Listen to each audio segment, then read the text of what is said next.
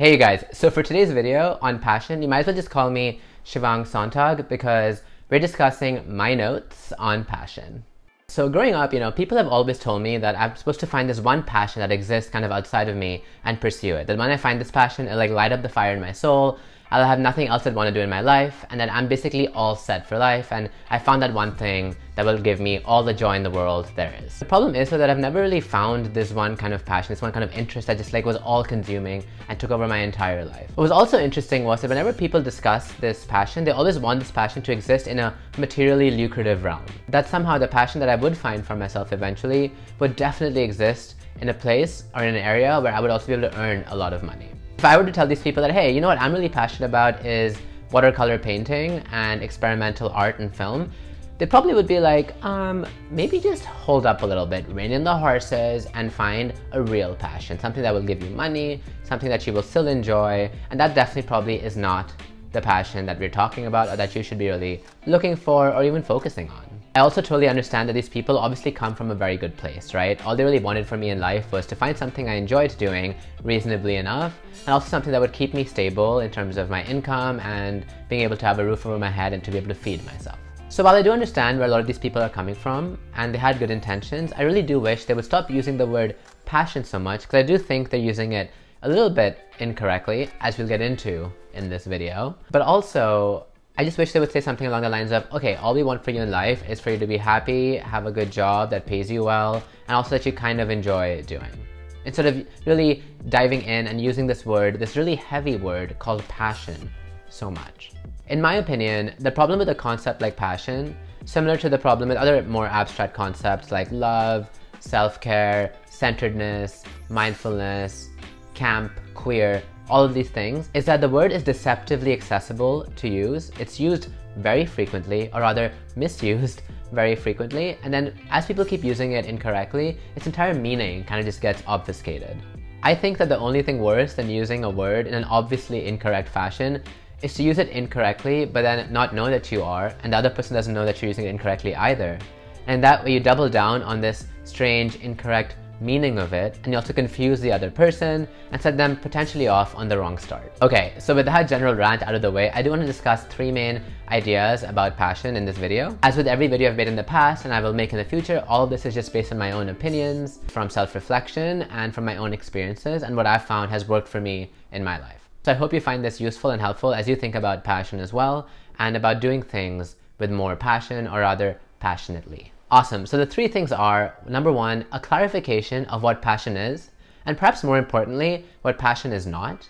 Number two, the problems that exist intrinsically and extrinsically with having a singular passion and blinders on to everything else in the world. And number three, I want to discuss some questions and techniques I ask myself and do so that I know that what I'm about to venture into is going to be something I can do passionately, or decide if something really isn't for me in the first place. Awesome, so let's dive right into it.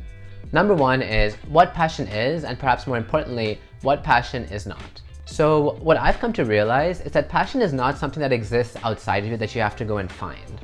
I mean, you're not Mario, and passion is not Princess Peach hiding in some castle somewhere, and you have to fight every freaking Goomba and Koopa along the way to go and find her. And then when you do find her, this passion, there'll be these fireworks and a crazy celebration because you've now found that one thing that will give you purpose for the rest of your life. Somewhere in my mind, when I used to be anxious about not having a singular passion that I could just devote my entire self to, I realized that I did think of passion in this exact kind of way.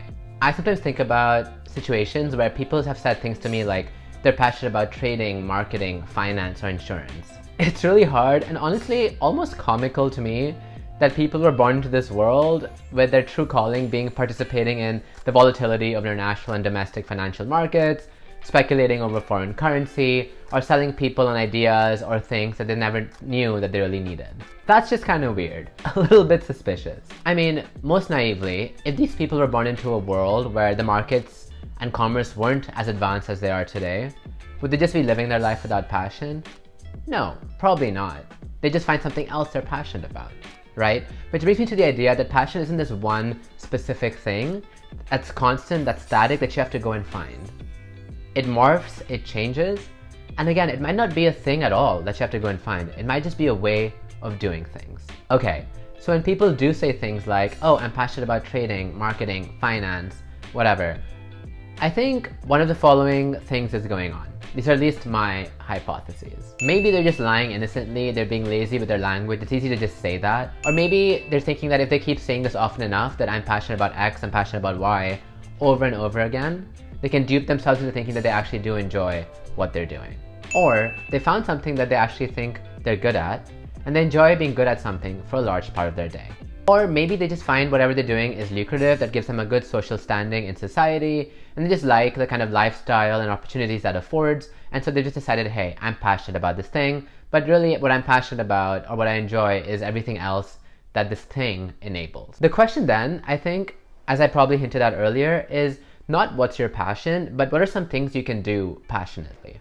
In other words, I don't think it's a noun, it's a thing that you have to go and find out there, but it's an adverb, a way of doing things. So here are some things I do passionately. I cook and I bake over the weekends passionately. I hang out, play squash with, and party with my friends passionately. I passionately read nonfiction, hike, go camping, solo traveling, explore different cultures and cuisines, write. I also just love making videos on YouTube passionately. In other words, I spend my time doing a lot of things I enjoy passionately. And so it's not this one thing that I have to go and look for that's going to ignite some latent fire in my soul. I'm already doing many things with passion. And this brings me to my second point. So if passion did exist in a way that you have to go and find it, then what the problem is with having a singular passion and having blinders on to the rest of the world. So broadly, I think there are two problems with this. One is intrinsic and the other is extrinsic in how you present yourself to the society that you live in. Because again, we do live in a society.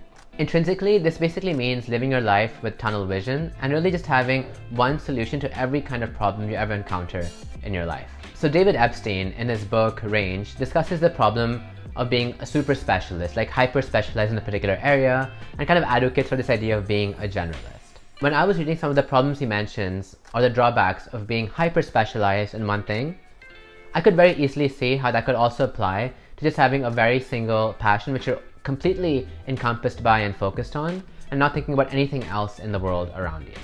Epstein actually discussed in his book that highly credentialed people, as they get more and more specialized in that one area that they're focusing on, it actually makes them more narrow-minded, and their experience actually ends up working against them, because they actually make incorrect decisions more often, and worse, they make it confidently.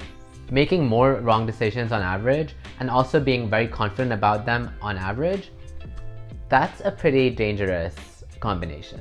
I mean, I think this work that he discussed isn't a very novel concept. It's captured pretty neatly in the saying that says, when all you have is a hammer, everything around you looks like a nail. You basically begin thinking that this passion of yours, the thing you've invested so much of your time into, that has also somehow become the source of a lot of your information and your thoughts, has become the solution or is the best solution for basically everything in this world. I feel like we see this happening almost every day in tech.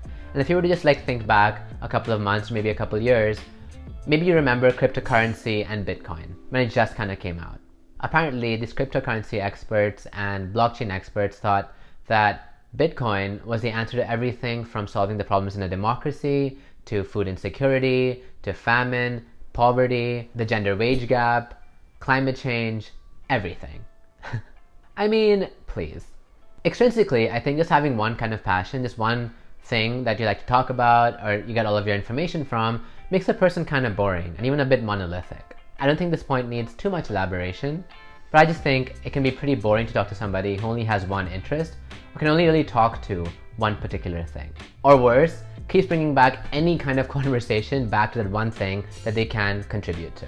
Like, no Chad, we're discussing systemic inequality. I don't think the solution here is to sign everybody up to a digital wallet so that then they can participate in cryptocurrency trading and uplift themselves.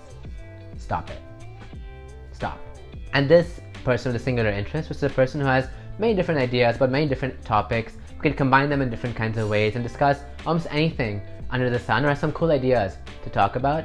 That's interesting. That makes for a good, cool, awesome, memorable conversation. Okay, so if in the last 2 points I've reasonably convinced you that one, passion is not something you have to go and find out there, that it's a way of actually doing things, and number two, that having a singular passion can actually work against you, or it's actually more interesting to have many different kinds of interests, then we can now go on to point number 3, which is really about techniques and questions that I ask myself when I'm thinking about something I want to do and wondering, hey, can I do this passionately? I hope that these questions will be useful to you as well, that you can try and ask them yourself for the things you're about to do. Okay, and just to be clear, these are questions and things that I ask myself, and I have found them useful when thinking about some activity I'm about to do. These have not been studied or validated by any kind of psychological study, at least not that I know of or have read. But again, these are questions that I have found useful to ask myself, so hopefully you'll find it useful as well to ask yourself when you're about to go on to doing some new kind of activity or a task, and you're wondering, hey, am I going to be doing this with passion and with interest or not?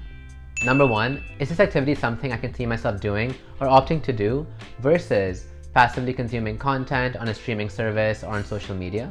This is a surprisingly high barrier to entry if you're being really honest with yourself. Okay, I mean, if you're not as engaged in consuming content on social media and streaming services like I am, you can replace that bit with, is it something you can see yourself opting to do versus whatever else you do that you really enjoy but might not be the most creative or cool venture. Number 2, is this some activity that actively aligns with my morals and also helps me build a skill I want to learn for the future? I found for myself that if I do something that really aligns with my morals or that really helps me build something for the future, I get really excited to do it. Just as an example, with cooking, in the beginning it was really hard for me to cook, but then I knew that this was something I would really enjoy once I got a good hang of it, once I could make really delicious things. And so I kept on with it, and now I just love cooking because I can keep making some really cool dishes and things that often excite me or surprise me. Number 3 is this something that will expand the universe of things that I'm able to do now or in the future? Having some kind of sense of the kinds of doors that will open when you do this kind of activity that you're doing, I find that very motivating to continue doing that activity passionately and like trying to get all the learnings that I can out of that activity so then I can apply them to the future range of things that the current activity has enabled. And one more thing I want to mention in this sort of third section of this video, and it's not really a question to ask or even a technique, sometimes we can actually trick ourselves into thinking that whatever we're doing, we can never do passionately, but really it's just because it's more difficult than it appears in the very beginning. It's not that we can't do something passionately, but it's just the fact that we didn't anticipate the amount of time investment it would take in the very beginnings, and that we really kind of thought we would be immediately good at it, and now we're confronted with that frustration of not being good at something immediately, and now we're thinking, hey, maybe you're just not passionate about it because you're not having the most fun time right from the start. So related to this idea, I came across this graph recently that has the amount of effort you put on the y-axis and the time on the x-axis. And what it basically shows you is that as you put like more and more effort over time, the results might not come immediately. There actually is a kind of a lag that exists between the amount of effort you put and time and the results. So in the beginning, for all the effort you put in, you're putting more and more effort, but the results aren't really visible, they aren't really showing up. But then eventually the results kind of catch up to the amount of effort you've been putting in so far, and can even surpass the amount of effort you put in the future. I like this graph, particularly when I'm faced with a difficult task or a task that requires more investment of my time than I thought in the beginning. It helps me remember that sometimes results will not come instantaneously, but will come later on, and you have to just have some kind of faith or trust in the process. It lets me really question my feelings of not being able to do something passionately and makes me wonder, hey, am I really not able to do this passionately, or am I just frustrated that I have to put more time and effort into it than I'd initially anticipated? It makes me want to then give a good and honest effort at something rather than give up prematurely. And I think what that looks like as a more concrete rule is to at least give myself a couple of weeks or even like 1 or 2 months of pursuing an activity before raising my hands and saying, this is not what I want to do. Because there is a good chance that after a couple of weeks or a couple of months, once I do get a good hang of things and I learn the ropes, that I will actually enjoy this activity. I just haven't given myself a fair chance, a fair shot at it yet. Alright, so that's basically the whole video. Thanks so much for watching if you watched it this far. I'm really curious about your thoughts around passion, and if you have any, leave them down in the comments below and we can discuss them. If you like this video, then I would consider subscribing to my channel so you know when the next videos are going to come out. I post one video every week, usually on Sunday or Monday. Also, if you like the video, then hit the like button because that's pretty encouraging to me as I keep posting and creating new videos. Alright, so that's pretty much it. So again, thanks for watching this video. Hope you like the other videos on my channel, and I'll see you all next week.